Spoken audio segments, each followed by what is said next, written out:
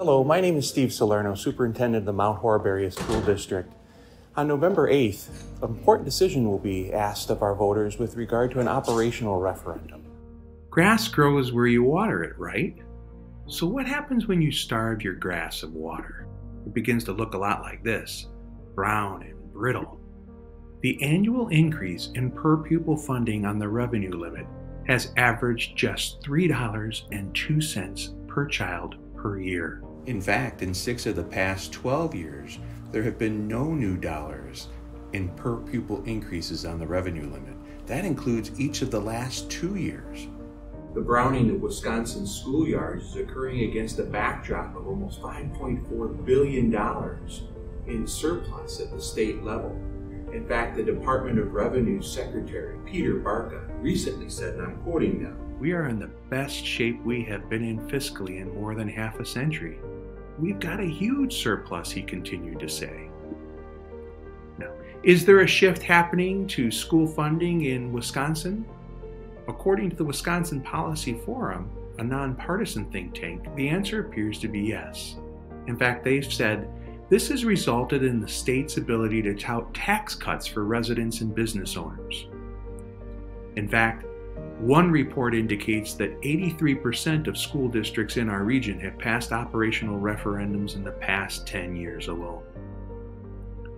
There have been 542 operational referendum questions over the past 10 years alone, resulting in a 78% passage rate.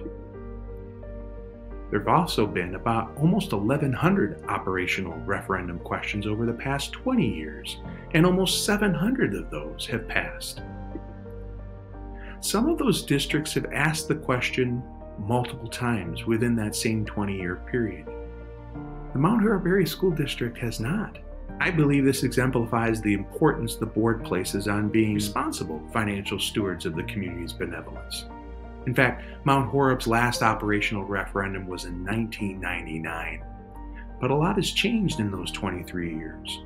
That $3.02 average increase in per pupil expenditure is occurring against a backdrop of historic inflation. And we know our taxpayers are feeling it too. This is not lost on us. In fact, the needs of our students and the responsibility we feel for maximizing our taxpayers' generosity is often part of our internal discussions. Our Board of Education and the district's leaders fully understand the difference between what we must have versus our wants. Well, one example of this understanding is seen here. This is our mill rate. How does Mount Horeb's mill rate stack up against Dane County school districts? Our mill rate is $8.34 per $1,000 of equalized property value.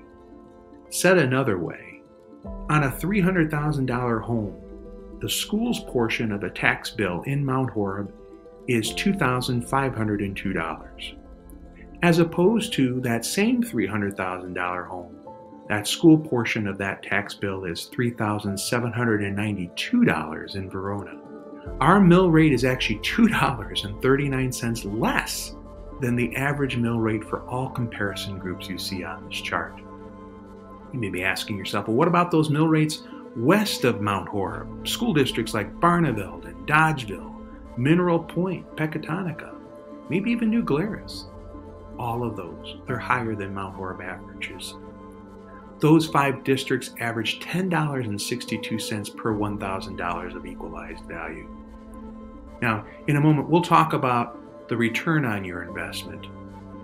But it's also important to note several of the districts listed are going to referendum this fall and/or next spring. In addition to minding that mill rate, we see it as our responsibility to tighten our belt. Any cuts that we've had to make have always had the goal of making those cuts as far away from the classroom as possible. Just in the past 24 months alone, the board has instituted a number of measures in order to be even stronger stewards of our taxpayers' dollars. But I'd like to bring to the attention the work that you previously provided for us, which was the $38.5 million capital project. Do you remember that in 2017? In fact, the district's project there came on time and under budget. We chose to forego borrowing the additional $5.5 million the district was authorized to do so only because there wasn't consensus amongst our community about how that money should be spent. Over the years, we've pulled rabbit after rabbit out of our hats to avoid getting to this point. Given the $0 increases that we've received in per pupil funding over the past 12 years, 6 of those 12 years, I'm sorry to tell you that hat is now empty.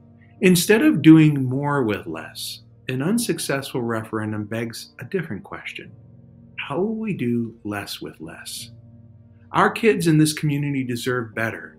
So what's the ask? Well, here's our vision